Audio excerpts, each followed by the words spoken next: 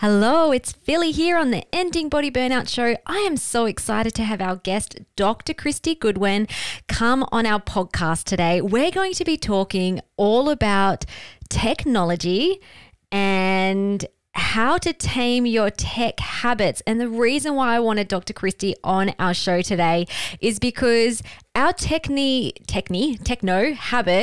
have a huge impact on our physiology, on our brain, on our adrenals, and hence all our other body systems. And it is a huge part of body burnout. So we'll jump into the conversation in a sec, but I just want to read Dr. Kristy's official bio. She is super impressive and you're going to love her. So having personally experienced how our always on digital culture is compromising people's well-being and is counter to optimal and sustainable performance, award-winning researcher and speaker Dr. Kristy Goodwin is on a mission to promote employee well-being and bolster workplace productivity in an always-on digital world.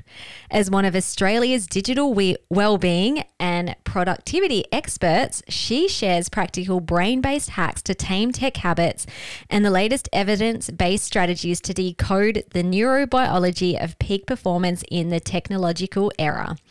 Reverting the phone bans or constant digital detoxes that she claims don't work. In Dr. Kristy's latest book, Dear Digital, We Need to Talk, she shares how to use technology in ways that are aligned to our neurobiology, how your brain and body are designed to work. Senior business leaders and HR executives from the country's top organizations engage Dr. Kristy to help them promote employee digital well-being and performance. Her roster of clients includes Apple, Bank of Queensland, Challenger, Westpac, DLA, Piper, Westpac, McDonald's, Westfield, Randstad, the Reserve Bank of Australia, Costco, State Street, National Broadband Network, and Foxtel. So she is the woman to talk to when we need to talk about our digital habits and burnout. All right, so let's jump in.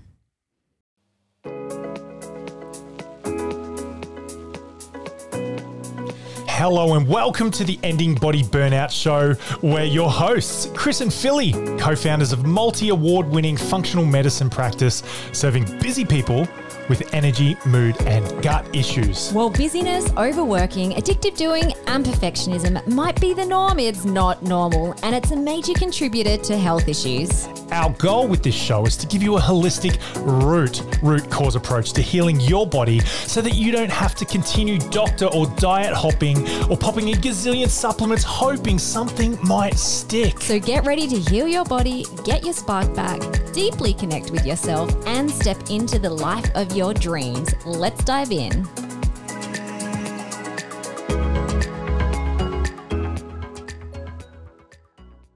Okay, hi Dr. Kristy. How are you going? I am really well. Thank you for having me. Awesome. Thank you so much for coming on the podcast. We're so excited. So let's just dive right in. So I wanted to talk a bit about, like, if you're happy to share and whatever you are comfortable in sharing in terms of your own burnout story. And because I feel like that was a big part as to why you got into the work that you do now. Yeah? Yeah. Well, they often say you teach what you most need to learn. And that was certainly the case for me. I have experienced 2 bouts of burnout. So I didn't learn my lesson the first time around and went back for round 2, just to make sure that I cemented any learnings and actually took the lessons that were presented to me. Yeah. And I really do believe, and it may be my optimistic nature, but that burnout has been a real blessing in disguise. I will point out it is a blessing in disguise because at the time it is hideous. It is life-changing, but it really was a forced moment in time for me to examine some of my behaviors, some of my entrenched thoughts, most certainly got me to focus on my physical health, which I had tended to disregard and ignore. You know, those whispers that your body is often giving you that we disregard, you know, we push on. So and then it screams. It's like, yeah, you are not listening. Yeah. So for me, I you know, and I know that's not always the case. Sometimes people ignore those whispers and are then perhaps even bypass burnout and are faced with life-changing catastrophic catastrophic events. So for me, I have seen, and I guess my reframe around burnout is that the two experiences with burnout have been blessings in disguise and have really almost been a forced opportunity to pause and then to re-examine what I'm doing and how I'm going about things. Yeah. So, yeah, my first experience with burnout was in the final stages of my PhD. I was married but had no children at the time, and I just ignored all the whispers. I was experiencing insomnia, and I just put it down to a busy brain, doing data processing in my sleep and coming up with new intellectual frameworks. But there are a whole host of other, in hindsight, I can now see symptoms manifesting: digestive issues, skin-related issues, huge fluctuations in my mood. And so they were some of the symptoms that I saw then. And it culminated, that burnout, in me having seizures. And I guess a really physical, manifestation of just how stressed, exhausted, and depleted my body was. So I put it down to a busy period. I did complete my PhD in 2.5 years whilst working part-time. So on reflection, even articulating that just sounds ridiculous. And I say that to myself from a compassionate place. But I ignored, as I said, the whispers. And the problem with burnout is, as the name often suggests, that it is a slow burn. So it sort of creeps up on you. And the other problem is that often when you're experiencing burnout, and you would be able to speak to this in a much better place than I can, but often our body at the final stages of burnout isn't actually producing cortisol anymore. So that stress hormone production is annihilated. So we're not even getting tangible signals that we are perhaps burnt out. So often it's really hard. It's like being trapped inside the jar and not being able to see the label. With burnout, we often feel that way. We don't even see what is happening. Our friends and family and colleagues probably do. They see the overt changes in our behavior, in our mood, in our focus. But when you are in burnout, it's really hard to see. And so that is probably why, not justifying, but why it was 11, no, hang on, do my maths here. I think it was about 11 years later, I experienced my next encounter with burnout. Yeah. So as a speaker and a consultant predominantly, my business came to a grinding halt during the pandemic. And not only was I trying, I don't like the word pirouette, pivot. I did a digital pirouette. It helped me make it sound graceful. A little bit more graceful. It wasn't. My tutu was upside down and I was pirouetting on my head most of the time. But during the pandemic, I'm based in Sydney, I was trying to resurrect a speaking business. And also at the same time, I had conveniently been deemed the stay-at-home parent, as my husband had conveniently been deemed an essential worker. So I was trying to do remote learning with 2 children. We had at the time, he was just a toddler, so trying to entertain a toddler, deliver keynotes to really big corporate teams whilst kids were in the background pretending that nothing was happening. And again, the accumulation of physiological and psychological stress over a pronounced period of time.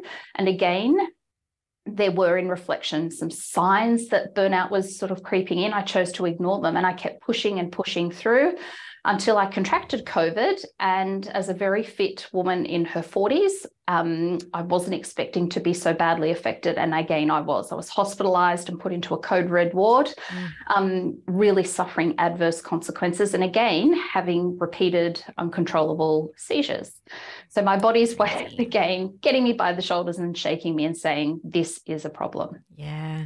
I remember when we first met and we were sharing our stories and I'm like, oh my goodness. Or you. Parallels. Yeah. Oh my goodness. The PhD, the vasovagal episode. So that's the fainting and the seizuring, the sleep issues. It was just like, yes. And I think too, if we kind of look a bit deeper as well. So there was, the work-life balance was probably a bit crazy, but also I feel like similar patterns of perfectionism, high achieving, feeling like what we put out actually reflected our worth, and then that can cause that burnout cycle as well.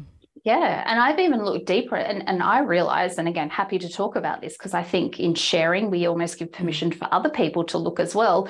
One of the root causes that was driving my behavior was, in all honesty, being so tightly attached and contingent upon external validation.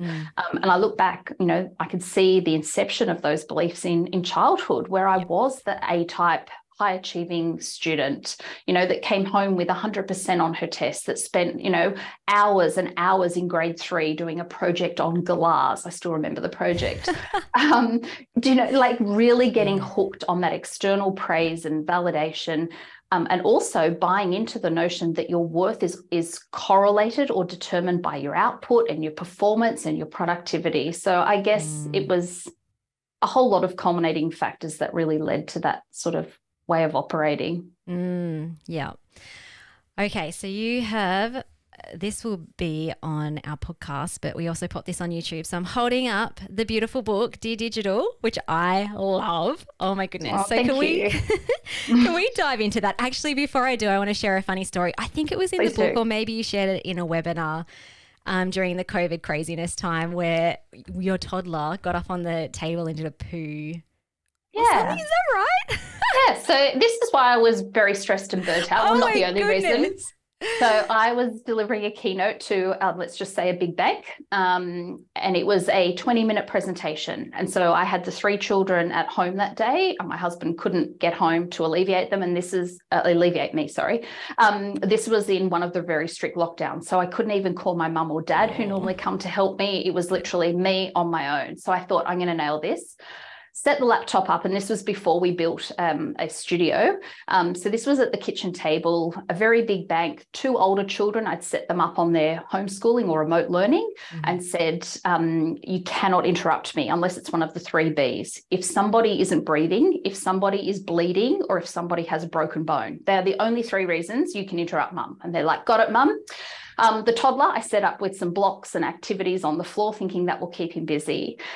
About 15 minutes into the presentation, I made the fatal mistake of basically silently high-fiving myself, thinking, I've done it. I've pulled off the impossible. Little did I know that it would all go pear-shaped. So the toddler, towards the last 5 minutes, decided to come to the dining table, and he climbed up on the dining table. Now, I have 3 sons. So the older 2 boys were trying to, as best they could, silently wrestle him off the dining table because they knew he shouldn't be up there. So I'm still presenting with the laptop. This chaos was happening on the other side of the laptop, and I still had to pretend that none of this was going on. The toddler eventually pushed his 2 older brothers away, and then proceeded to squat in the middle of the dining table, rip his nappy off, and do a poo on the other side of the laptop. Man, that would, it was devastating. Yeah. Oh my goodness. Devastating. Okay. I'm just thinking back. So I had 3. If I kind of look at the patterns of burnout, I would say 3. My 3rd was definitely during COVID, but I didn't have toddlers at that time. So if I had that toddler as well, I probably also would have been hospitalized with COVID. Yeah. Yep. Okay. So let's chat about the book and some of the work you've been doing, because a lot of our listeners would be listening to our podcast because they're feeling signs, symptoms of burnout, or they've recovered from it and they want to learn how to never go back there again. And we talk a lot about root causes, and one of those are the environment. And so I usually talk a lot about EMFs with our clients, like, the technology can cause inflammation in our body because of the dirty electricity coming from it. And also just getting absorbed in technology and, scrolling on screens at night and affecting your melatonin. But when I read your book, I kind of picked it up. I'm like, this is so pretty, and I really want to read it. And I'm like, I might learn some things. And every single page, I'm like, I didn't know that. Oh my goodness. And so you just explain it so well in terms of how our technological habits are impacting our brain big time. Yes. So, and we'll dive into that in a second, because I really want to kind of go into the hormones and the brain chemicals and all that sort of stuff. But to grab our listeners' attention, what are some digital diagnostic signs to look out for if you are in techno burnout, or if you're on the verge to going there? Yeah, so I look, we know that burnout is a real phenomenon, and I think what we're experiencing at the moment, many people are experiencing, is digital burnout. And as you suggested, it's our digital habits and behaviours. And I want to point out it's our professional and personal use of technology. I think in the last couple of years they've become enmeshed, but I think that the reason that we're experiencing burnout, and we can explore this in a minute, is the collision of two factors. We've introduced a whole lot of micro stressors and we've annihilated some of the biological buffers. So what might I be experiencing physiologically, psychologically, if I'm experiencing digital burnout? Extreme physical and psychological exhaustion. Not just a busy period at work, not just the end of the financial year, but just physiologically and psychologically exhausted. Another characteristic of burnout is becoming more cynical or negative towards your work. And the third characteristic is often reduced efficacy. So just feeling like we're not doing a good job. And so what you might experience if you are experiencing digital burnout is that you find it hard to switch off. You very rarely get opportunities to psychologically detach from your work and or your devices. We start to see tech creeping into every single crevice of our lives. So we know there's a term for it. It's a bit of a funny term, but we know around 40% of people now toilet tweet. That is, they're using their devices in the bathroom. We suffer from a condition called nomophobia, that panicked feeling when our phone isn't around, we can't find it. Nomophobia. Yes, I ticked that one. Yeah. And I didn't realize until I actually read that term. I'm like, yeah, okay, if I'm being really honest. Yeah. If I don't know where my phone is, it's like, ma. Yeah. Another really common one is phantom vibration syndrome. So often we have our devices physiologically close to our body. And so we get that tingling feeling that our phone is vibrating, or our smartwatch, if people wear smartwatches, is vibrating. Another term, again, a bit of a funny one, but it's so true. Many of us are experiencing digital dementia. People saying, just can't remember like I used to. And a lot of people misdiagnose that, saying, oh, it must be menopause, or I must be perimenopausal, or it's just old age. It's not. We are struggling with just a constant onslaught of information. I call it infobesity. And our brain has not evolved, has not been upgraded, pardon the pun, to deal with this constant onslaught of digital information. So there's some of the tangible symptoms. It creeps, as I said, into every crevice. So when our sleep starts to get compromised, and we know that our tech habits are really impacting not only the quantity of our sleep, but also the quality of our sleep. We become, and we're seeing it, we are far more sedentary than we've ever been. And that has huge impacts on our physical and psychological well-being. So often in very invisible ways, but our tech habits, are filtering and impacting so many facets of our lives. Yeah, I think you also said one of them was techno tantrum, which I'm like, yeah, my kids definitely. Well, actually, my older child does. My younger one is happy to sort of switch off. But even like adults can do it subtly as well. They might not like slam the thing down, but it's almost like if you want to drag them away because, it's like, hey, it's dinner time. I'm talking to you, Chris. And then it's not necessarily a tantrum, but it can be a bit of a sometimes just to like switch off and move on to something else. It's just, it can really suck our souls. Yeah. And the reason that is the case, there was a whole lot of reasons, but one of the chief reasons is because when we are online, for work or pleasure, our brain's usually getting little hits of dopamine, the pleasure neurotransmitter. Now, dopamine not only makes us want to do more and more, whether that's scrolling social media, checking a sports site, checking the weather, reading your inboxes. At some point in time, we will have received some really positive news. Maybe it's praise for a project well done, news of a promotion, an unexpected day off. And so we crave that dopamine. The other problem is that when our brain is getting or giving us these hits of dopamine overrides our prefrontal cortex. So the part of our brain that helps us manage our impulses, that says, 2 hours scrolling TikTok is enough, put it down and go and cook the family meal. Shut the lid on your laptop. When you're on holidays, you don't need to be checking your emails. When you're doing something pleasurable, your prefrontal cortex turns off because dopamine floods our prefrontal cortex. So the tech has actually been engineered to work against the way we are designed. I call that our human operating system, or our neurobiology. Now, in your book, you have different micro habits and I guess different topics in the book. The first one is around establishing digital borders and boundaries to help tame your tech habits. So what would you say? And again, like one of our principles when we're working with people are heal your environment first. And I feel like borders and boundaries are really important, especially when it comes to technology. So what would you like, what are some micro habits that listeners could do today to establish better tech boundaries? Because a lot of these things are quite simple. They're free. It's just having the knowledge around it and then the consistency to stick them in, put them in place. Totally.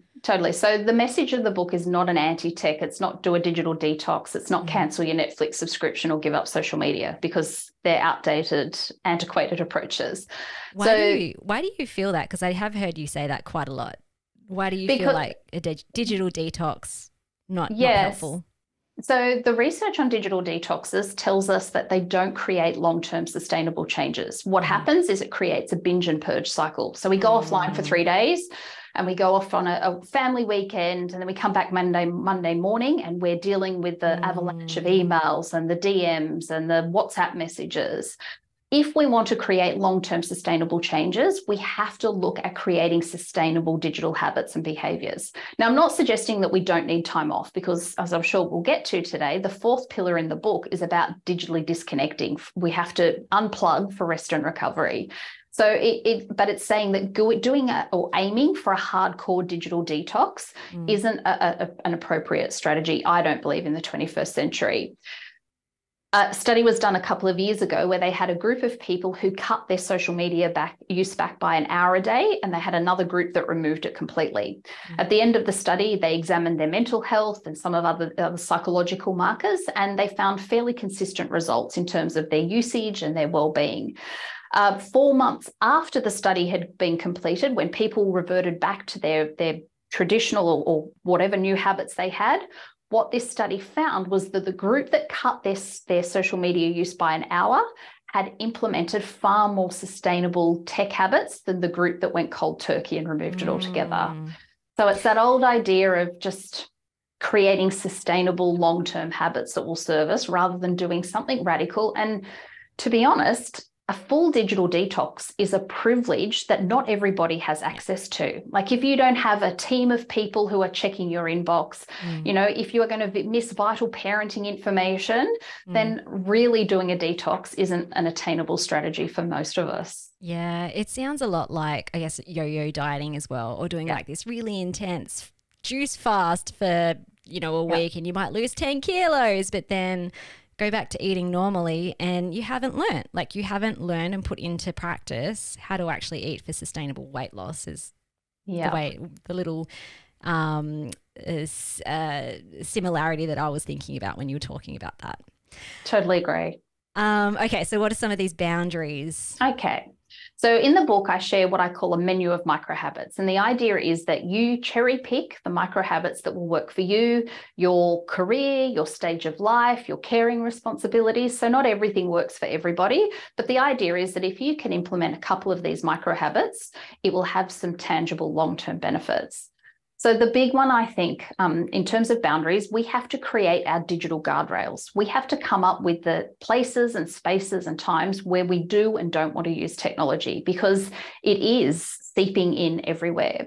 So a really important thing is around our sleep, ideally not bookending our day with our devices. So first thing in the morning, and the research actually tells us about the first 8 minutes. I tell people 10 minutes because 10's easier to remember, and you get bonus 2 minutes. But first thing in the morning and last thing at night, and at night we're talking usually around 60 minutes before we go to sleep. Now, before we go to sleep, it has huge impacts, as you identified, on our production of melatonin, our sleep hormone. And not only does it impact the amount of melatonin we produce and the timing of that melatonin, we know that that in turn can delay the onset of sleep. So we get into bed, and many of us feel this, we're tired but wired. We lay down to go to sleep, but our brain is still pinging and dinging. So it can delay the onset of sleep. We also know that if our body hasn't made sufficient amounts of melatonin, it can significantly shorten the deep and REM sleep stages of our sleep cycle. So many of us are not only not getting enough sleep, I think that's a clear trend that the research is telling us, but many of us are getting really crappy sleep. We don't get enough of that deep restorative sleep. So some micro habits can be having a digital curfew, having a switch off time, ideally 60 minutes before you go to sleep, keeping devices out of bedrooms. Now, I know people roll their eyes and say, oh, I can't. Buy a $10 alarm clock, because keeping your phone out of your room, even just seeing your phone, if you don't pick it up, if you wake up in the night to get a glass of water or go to the bathroom, just seeing it can be a psychological trigger for you to think, did my friend reply to that message? Did that tricky client answer that email? So keeping devices out of bedrooms. If you legitimately have to, for work purposes, have to be online, there's a critical deadline, consider investing in blue light blocking glasses. Consider dimming the brightness of your screen. As a family, establishing your what I call a landing zone. So a designated spot in your house where the 15 iPads, 12 laptops and 7 smartphones all go. So we can start to create some of those parameters. I think micro habits around our sleep can have huge impacts for all of us. Yeah, I think it was in that part of the book, but also hiding or putting your phone in a box, even when you're working as well. So what I actually started practicing that one because, especially when I was having team meetings with my husband, Chris, he'd be like, oh, stop picking up your phone. And sometimes I didn't even know I was consciously doing it. It was just kind of like, oh, has our VA messaged us? Or oh, do I need to check something? Yep. And so anyway, this had been going on for a long time and he was getting really frustrated. And so when I read your book, I'm like, okay, I'm just going to practice it. I'm going to see if it works. Even if I had it in the same room with us, I would just hide it underneath a book and out of sight, out of mind. Like it is. Your brain just is like, oh, I don't have to think or worry or I'm not even thinking about that consciously. Yeah, so that was based on a study from the University of Austin, Texas, and they found that even if our phone was on silent and face down, if our phone's in our line of sight, it impairs our cognitive performance by around 10%. So put bluntly, seeing your phone literally makes you 10% dumber. It is a brain drain. So as you said, popping it in a drawer, popping it in a bag, popping it in another room, because the mere presence of your phone is really, really taxing. And it may not be for just your deep work time. If it's when you want to be present with your partner, and when you go on a date night, when you want to listen to one of your kids, they're dealing with a really big drama at school, literally putting the phone somewhere will make you so much more present. A study was done with restaurant goers and they split them. So they all went into the same restaurant. Half of the group had to put their phone in a box outside where they were eating. The other half could have it in and have it on the table. Unequivocally, the group that didn't have their phone reported increased levels of taste. So they enjoyed the meal far more than the group that had access to their phone. And interestingly, they had much richer, in-depth conversations than the group that had access to a device. So they're our digital intruders. They really are. I did a little experiment with my 7-year-old too. So she likes to look at the weather up on my phone. Like she's obsessed with, oh, what's the weather going to be like today? What's the weather going to be like tomorrow? Granted, I also love to know if it's going to be sunny or not. Yep. But I was finding that she was starting to do it like quite addictively. And so I'm like, all right, let's just put my phone out of sight. And she just stopped asking for the weather app. I was just like, oh my goodness, Dr. Kristy is right. It's such a simple thing to do, like that out of sight, out of mind. And that's with our technologies, the laptop at the end of the night, don't put it somewhere where you can see it. Pop it back in your laptop case, pop it in a cupboard. Not with all technologies. I understand it's hard to hide the TV or the gaming console that might be permanently up, but where we can, putting things away really does make a big difference. Yes. Okay. So the second pillar is adopt productivity principles. And I found in this part of the book, the research around the increase of Zoom meetings and how it's affected our brain and behavior so fascinating. So can you tell us a bit about that? Yeah, so we are experiencing video fatigue. Microsoft and Stanford University have done a lot of research in this space. And we know we experience video fatigue, and it doesn't matter if you're on Zoom or Teams or WebEx, whatever the platform is, the experiences seem to be common amongst all platforms. So there's a whole lot of reasons. A couple of the reasons that your listeners might find interesting is that we call the first one the self-presentation effect. So when we're on a video call, it is the very first time in history where we see what we look like in a social context. Normally, in a meeting or we're chatting with friends, our focus is on what the other people are doing. But all of a sudden, we see on video, you know, that we tilt our heads a funny way, or our eyebrows need plucking, or our hair hasn't been done the right way, or we are going bald like our kids unkindly tell us. So we start to focus on ourselves. It would be akin to walking into a boardroom and putting a mirror in front of ourselves. We'd never do it. No. A couple of other reasons. We know that for most video calls, unless we're in a meeting room, but if we're on a laptop or a desktop computer, we usually sit roughly 60 centimeters away from the screen. 60 centimeters is what social anthropologists call the intimate social distance. 60 centimeters, is reserved for lovemaking, cuddling, comforting, tackling, wrestling.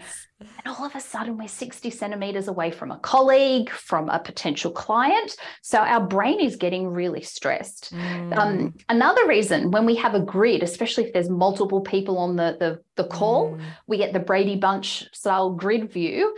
Our brain is not used to seeing so many human heads in a very small proximity. In a meeting room, at a cafe, we would, you know, dart across, we could hold glance with one person. The other, I mean, there's so many different reasons. We have to sit very still on a video call because we can't, you know, prop ourselves up or reposition ourselves, because we'd be very evident that we're doing that on a video call. But again, in a meeting room, we might move around, we might stand up and stretch. On a video call, it looks really rude. If I move my eyes to the side, even if it's just to check on one of my kids who's about to Zoom bomb me, or check another monitor, we send really powerful messages. So the final reason is we also get a postage stamp view. So we get a very truncated view of the person. So our brain is trying to overcompensate because we're not getting the full body language or the mannerisms. We also tend to over-exaggerate how we respond. So we nod with more emphasis and we smile and we're much more gregarious. So we're literally just exhausting our brains on video calls. And then the wave at the end, it's like, goodbye. You would probably wave to someone like that at the end of a meeting or a consult. How do you feel like, so how do you think all of that's directly impacting our health? Oh, it's having huge impacts. So a couple of things I really want to draw people's attention to, because this is often not even considered. And I have to admit, it wasn't until I was doing some research for the book that I started to look at this. So two really key things that we know how tech is impacting us physically, and I also think psychologically, is that when we're on a screen, be that a phone, a laptop, a tablet, we have a very narrow gaze. Now, biologically, when we have a very narrow gaze, we send a signal to our brain and body that we're in a stress state. As humans, we are biologically designed to dilate our gaze. We're designed to look off in the distance. We're designed to see things. But today, we are literally spending hour upon hour of our day in a very narrow gaze. So we are subliminally, often unconsciously, activating our sympathetic nervous system. We are in an elevated state of stress, and we don't even realize that just because we're having that narrow gaze. The second... can I just break that down as well? Because I do talk a lot about stress hormones. So like your adrenal glands then would be secreting cortisol, unless you're in later stages of adrenal fatigue. And adrenaline, and even that alone too impacts the way that your gut functions, because you can't then break down foods properly because you're in that stress state. Affects detoxification as well. So yes, okay.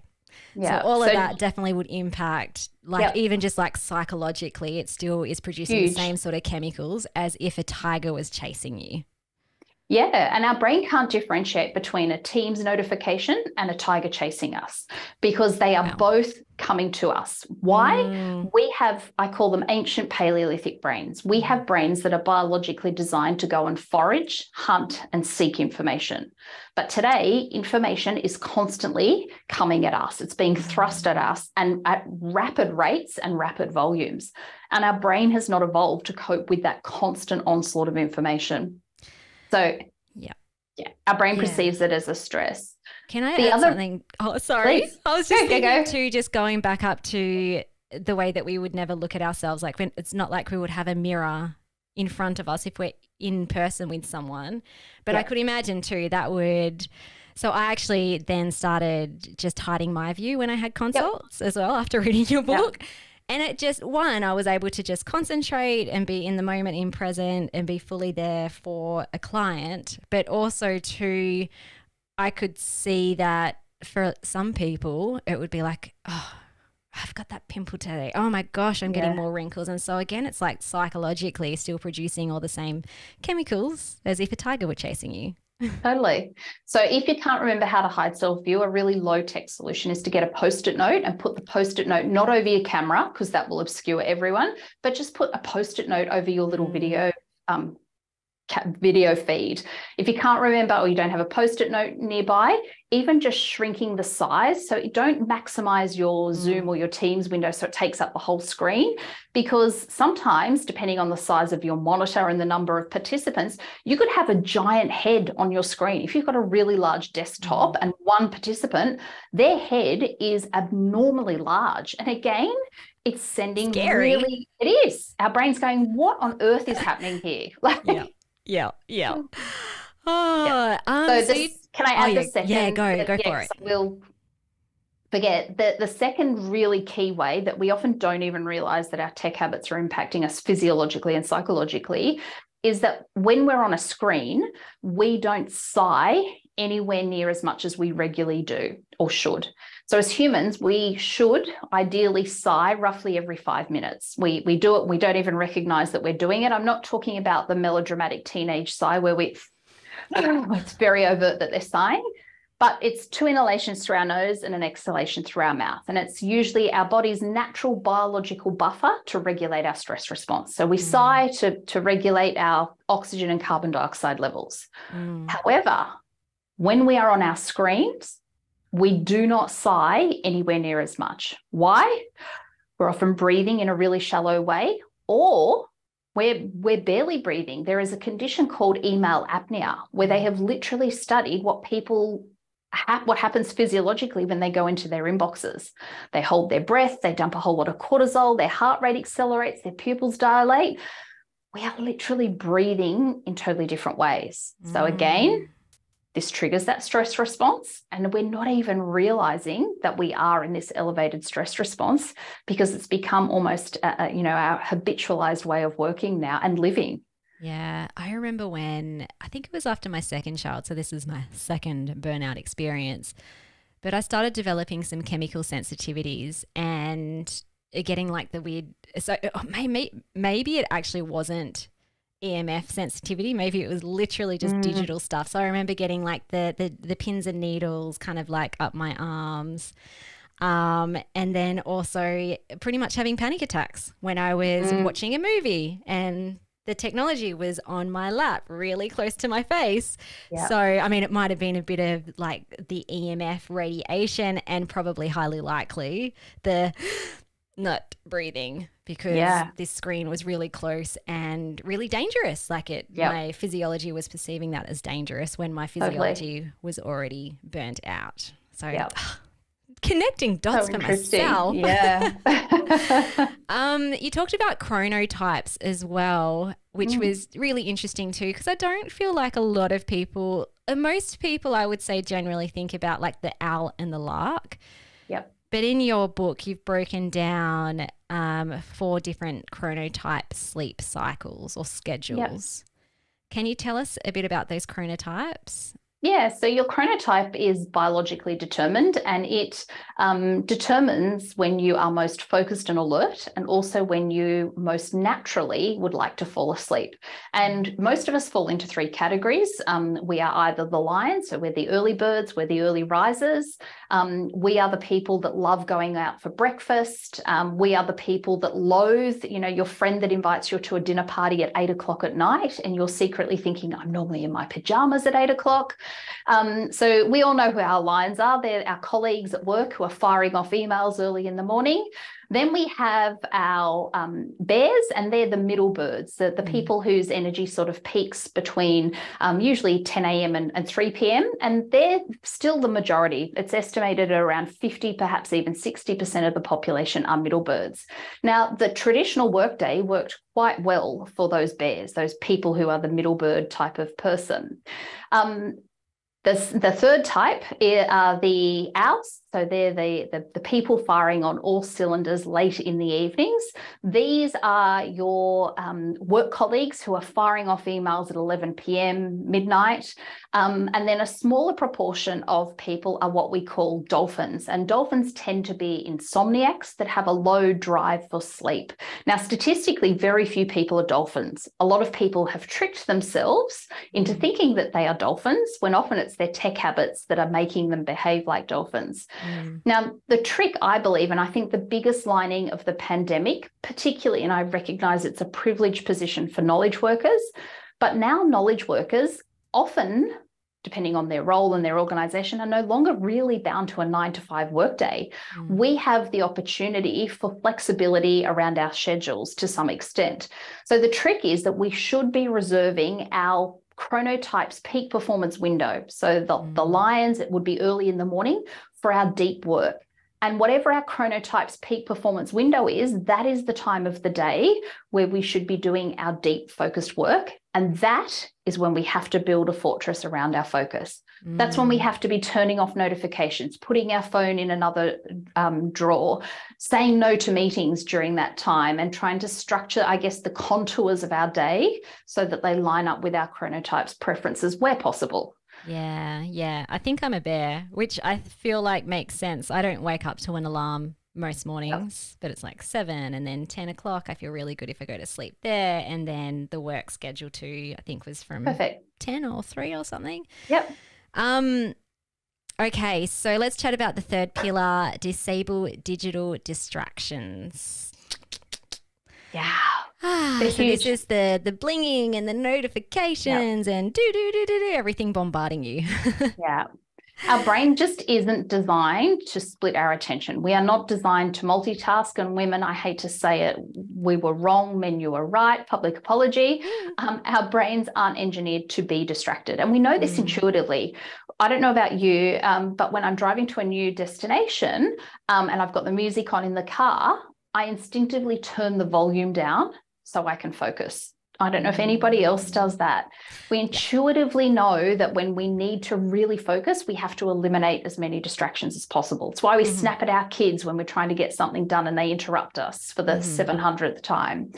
So when we are distracted, it stresses our brains. So a couple of years ago, in 2016, in fact, the UCSF Medical Center wanted to investigate why at their particular institution and across America, the third leading cause of death behind cancer and heart disease was medical administration errors.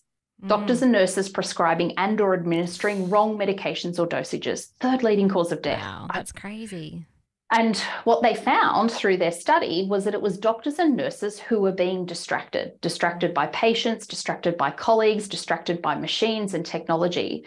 So staff at this hospital came up with a low-tech intervention. They had their staff wear a fluorescent do not interrupt vest.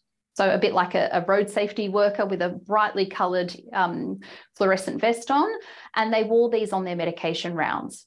What resulted in a 36-month period was a whopping 88% reduction in errors. We just aren't designed to be distracted. Wow.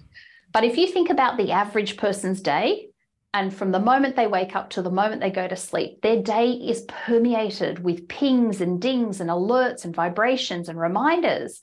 And it is really exhausting for our brain. So I've got A micro habit around notifications. The first one is to turn off all non-essential notifications. You don't need to be getting constant, most certainly don't need email notifications. We don't need social media notifications, I don't believe.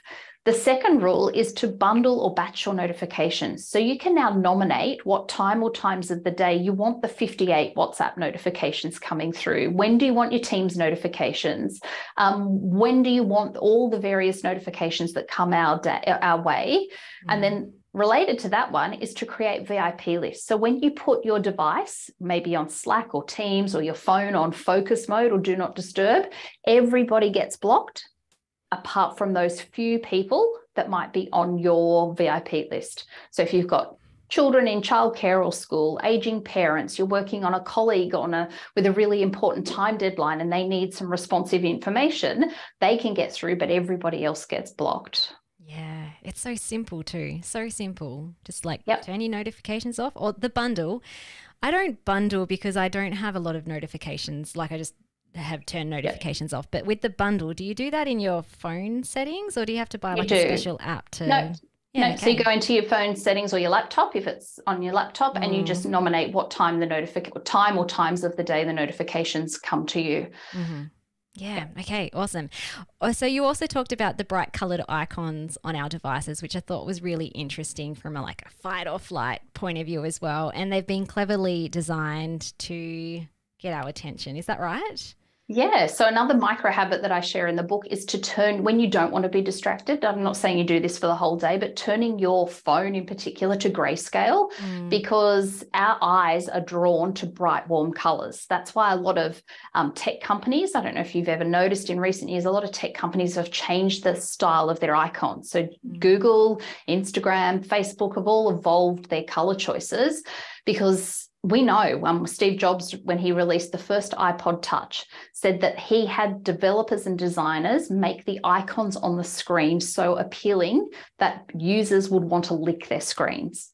So it tells you about the persuasive use. So another micro habit here is when you want to get your deep focused work done, and when you hit a stuck point, you can't write the last sentence to your paragraph, or the formula in your spreadsheet isn't working, what do? Pick up our phones or open another tab.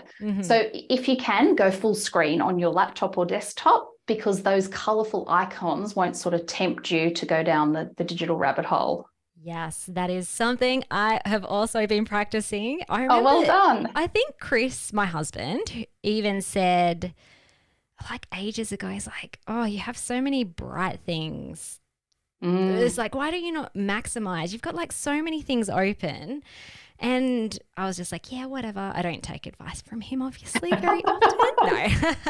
No. But then when I read your book and I'm oh, okay. So I feel like I'm a lot like you. I want to understand the science, and I want to understand that there's research to back it up. And then I'm okay, cool. I'll do that. I'll try it and I'll see how it feels. But yeah, definitely maximizing. So I was finishing writing my book, and if I maximized that right up, I was oh my goodness, I am so much more focused. And just more energized as well. So all those little distractions down the bottom were just, your eyes are just constantly going to them. And so, again, simple things, people. Totally. Okay.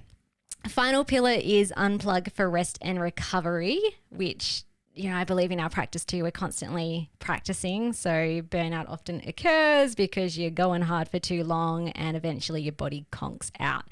But how can we think about that in terms of our techno-habits? Yeah, so we're not machines. We're not designed to be plugged in, switched on around the clock.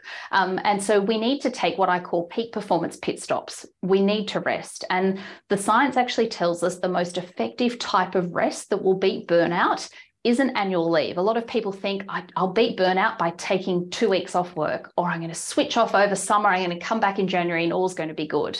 That's not actually the case. Dr. Adam Fraser has done some research in this space, and he has found that, yes, certainly taking consecutive days off or weeks off can have a restorative effect. However, our mental health and physical health benefits are only extended for about 3 weeks once we come back from our annual leave. 3 weeks where we reap the rewards of our rest. Yeah. And some people don't even feel better when they go on holidays anyway. Often not. And Adam's and I'm ugh.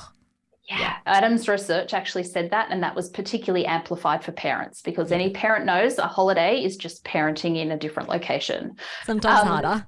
Yes, especially if you've been on a flight or a missed flight. Yes. So we know unequivocally the best type of break that will beat burnout is what in my book, I call them piccolo breaks. So short 2 to 10 minutes breaks interspersed throughout your day. These are not complicated things. It can be as simple as closing your eyes.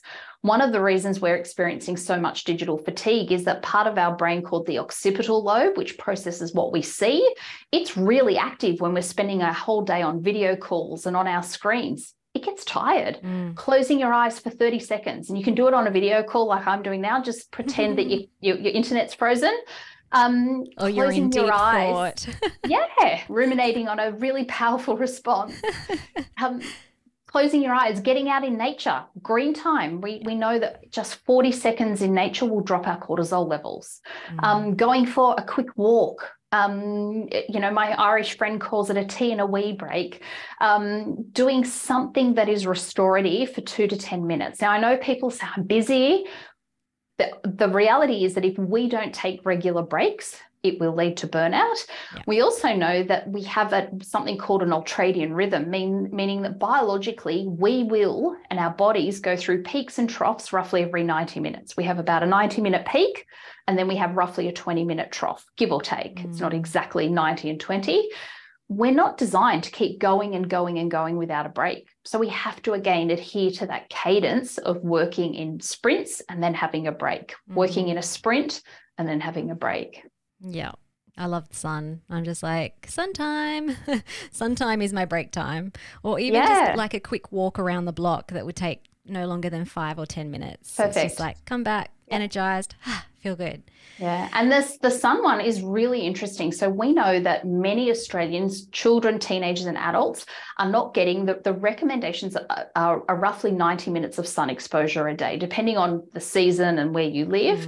And we know that 90 minutes of sun exposure is absolutely critical for preventing the development of myopia, or the myopic progression, which is nearsightedness. And so many people are not getting that 90 minutes. And it's 90 minutes interspersed throughout your day. So 10 minutes here, 20 minutes there. But that sunlight exposure, and also getting sunlight within the first hour of waking up, our body magically, I find this phenomenal, our body, if we get sunlight exposure within that first hour of waking, will naturally start to produce melatonin, so long as we don't mess with it with our blue light, roughly 16 hours later. And these are really simple things to, like, get outside when you wake up. Like, we're not really asking people to do anything really cumbersome and complex. Yeah. Okay. If someone's been listening to this and they're like, I got a lot to change. Also, if they're feeling really burnt out and they are a knowledge worker who, a lot of their work life is using technology, what would you, I don't know, have you found something? I know that this is like, well, it's all holistic and it all intertwines with each other, but is there anything that you've found personally or with the work that you've done with people that have just kind of been like the micro habit that makes a huge hit? Yeah, there's probably 2 or 3. Okay, we'll go 3. Yeah, let's do 3. The biggest lever we can pull, and as somebody who has struggled with this for many years, is nailing our sleep. Sleep has huge impacts on our physical, psychological health, and I think many of us aren't even aware of how our tech habits are impacting that. So, setting your digital bedtime, switching off 60 minutes beforehand, keeping it out of your room, buying blue light blocking glasses if you do have to be online. So really nailing our sleep. I think that's really a huge difference. The other one, as you alluded to, I'm so pleased to hear you're doing this, Philly, is putting our phone somewhere where we can't see it, like being present. My mum talks about it all the time, be where your feet are. And it's so easy for us to get sucked into the digital vortex when we're at swimming lessons or when we're on a date with our partner, but putting the device somewhere where we can't see it, again, not for the whole day, but makes such a huge difference. And the third one that I get a lot of feedback from clients on is around taking those piccolo breaks, taking micro breaks, because again, not complicated, and something as simple as you said is just laying out in the sun, standing in the sun, closing your eyes, doing a 5-minute lap around the block. really achievable things that yield such huge benefits for us. So they'd be my top 3. I love it. So sleep. Yep. Put your phone away. Little breaks. Yeah, and where possible, those little breaks, if you can incorporate some physical movement. A really scary statistic that I discovered when I was doing research for the book was that even if we are adhering to the recommendations, and they vary from country to country, but most countries throughout the globe recommend around 180 minutes per week of what they call zone 2 cardio. So any sort of physical activity where you're a little bit breathless. Now, even if you adhere to that 180-minute recommendation, if you are sedentary for more than 5 hours a day, those benefits are completely nullified. Yeah, okay. Now, the good news is it doesn't mean you have to do 2 F45 classes a day or run a marathon after work. The good news is you can counter those ill effects just by including 3 to 4 10-minute walks throughout the day.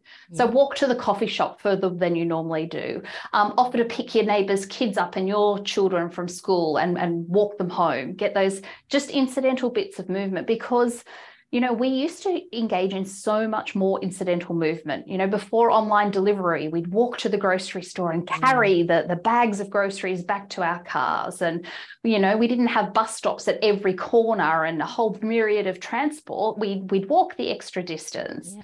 So I think it's just about being more intentional about how we can incorporate more physical movement, because we all feel so much better after we've moved. It's interesting too, all those things that you talked about. The word primal came back to it as well. It's like, let's just live the way that we were evolved to live in a modern world. And that's the whole crux of the book, about living with technology in a way that is congruent with our human operating system, our neurobiology. Like we can't outperform it. Like, we are not machines. We cannot outperform. We have, I think, fortunately, some people might say unfortunately, I think we have some biological constraints. And we have to adhere to them. And at the moment, many of us are not. This is why I think so many of us are experiencing digital burnout. Yeah, awesome. Well, thank you so much. Pleasure. Thank you. I know that everyone listening would have learned so much. I actually feel like you're one of the smartest women that I know. Oh, that's lovely. Thank you. But I don't need external validation anymore. No, you don't. You already internally validate that. It's just nice to have a reciprocation of what you already know. Thank you. That's really kind. Okay, so I'm going to pop in the show notes a link to the book. So if anyone wants to read the book, they can head to your website to purchase the book, but it's in other places as well, like bookstores, airports. Yep. Okay, cool. Awesome. And we've got a special discount code for your listeners. So that if they order it just through my website, I can't gift this via Amazon, but if you order it via my website, we will give your listeners free Australia-wide shipping. Awesome. Thank you. Well, I'll make sure that I get that info off you and everyone. And also on your website too. So I talked about the chronotype. So you've got a quiz on that if someone was like, oh, what chronotype I am, so that they can actually start sleeping for their biology, not against it. You've got some cool digital wellbeing boxes, including the fancy boxes that you can hide your phones in and charge them at the same time. So you don't, that's like, let's just get rid of some excuses as to why someone couldn't hide their phone. So I'll make sure all of that's in the show notes for our listeners. And Wonderful. Is there anything else you would like to add? I would just like to encourage people to take back control of technology. I think for so many of us, we are spending more time than ever on our devices, and we'll never get this time back. In the book, I share a statistic that I still find sobering, and that is the estimated Australian adult will spend 17 years of their life on their phone. We're not even considering desktops and laptops. We haven't even thought about virtual reality, the metaverse and AR and AI that's on our doorstep. 17 years of our life on our phone. Crazy. I don't want to get to the end of my life and regret that the literal years and days and months lost to my device. So we have to take back control and I think not be a slave to our screen. I love it. All right. We will leave it there. Thank you so much. Pleasure. Thank you.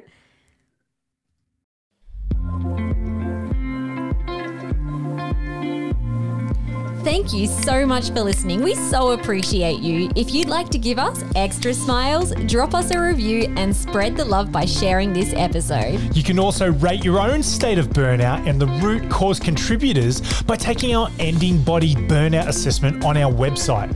And if you're interested in learning about our group or one-on-one Ending Body Burnout programs, shoot us a DM via Instagram or Facebook. Have the best day ever.